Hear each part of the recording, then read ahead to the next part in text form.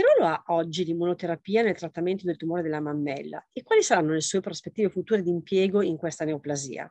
Abbiamo chiesto a un esperto, il professor Peter Schmid, che proprio su questo tema ha tenuto un'interessante relazione a Genova nel corso del convegno L'immunoterapia in pillole 2022 organizzato dall'Accademia Nazionale di Medicina e volto appunto a esaminare le attuali possibilità di utilizzo e i scenari futuri di impiego dell'immunoterapia nei tumori solidi. Professor Schmid, when we talk about immunotherapy for breast cancer, we make reference to a specific type of breast cancer. Which one? Yeah, thank you very much. When we started developing immune therapy, we initially focused on triple negative breast cancer, which is one of the three big subtypes of breast cancer. The reason for that is that triple negative breast cancer has a higher degree of genetic instability compared to ER-positive breast cancer or HER2-positive breast cancer. And that's the reason why we initially focused on that, because we expected a higher tumor mutational burden and therefore a higher rate of neoantigens that would trigger the effect of immune therapy. However, going forward, we will also expand our research around immune therapy into ER-positive breast cancer and into HER2-positive breast cancer. As for other tumors, immunotherapy has been introduced in the therapeutic algorithm for triple negative breast cancer, at first in a metastatic setting. Which results can be obtained using immunotherapy in metastatic triple negative breast cancer?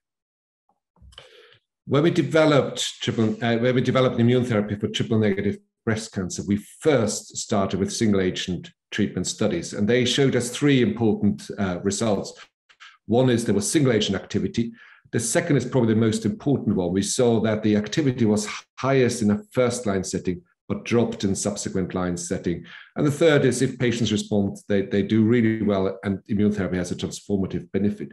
Now, based on that results, the further development of immune therapy, and this is where the bulk of data are now, we're in the first line setting. And we use immune therapy in combination with chemotherapy as a first line therapy in patients with metastatic triple negative breast cancer. We have two large phase 3 trials that were both positive, one with atezolizumab, one with pembrolizumab.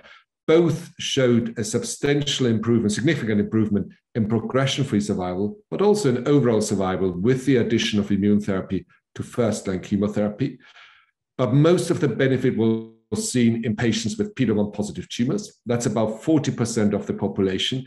And so we can say now the role of immune therapy in metastatic triple negative breast cancer for now is in combination with chemotherapy, taxane-based or platinum-based, in a first-line setting in patients with PD-L1 positive tumors. PD-L1 positivity is defined by an assay called SP142 with a 1% cutoff, or a different assay called 2-C3 with a cutoff of 10.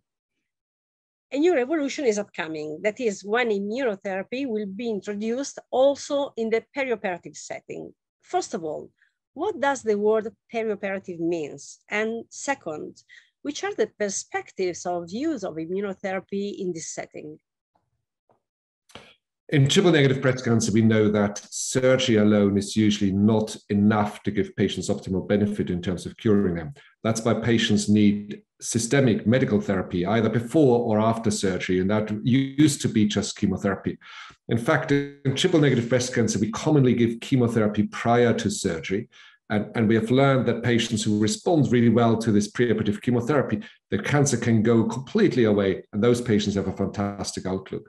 Now, we have incorporated immune therapy into these treatment strategies. We added pembrolizumab, immune checkpoint inhibitor, to preoperative or neoadjuvant chemotherapy. Patients received 6 months of preoperative chemotherapy with or without immune therapy. And we saw two important results. One is the percentage of patients where the cancer has completely disappeared at the time of surgery is substantially increased. But more importantly, we also substantially improving long-term outcome. We're reducing recurrences by about 37%, metastasis by about 39%, and this is likely to translate into survival benefit going forward. Now, these studies were done in patients with stage 2 or stage 3 untreated early triple negative breast cancer, and the combination of immune therapy and chemotherapy has just been approved and is becoming the new standard of care for these patients.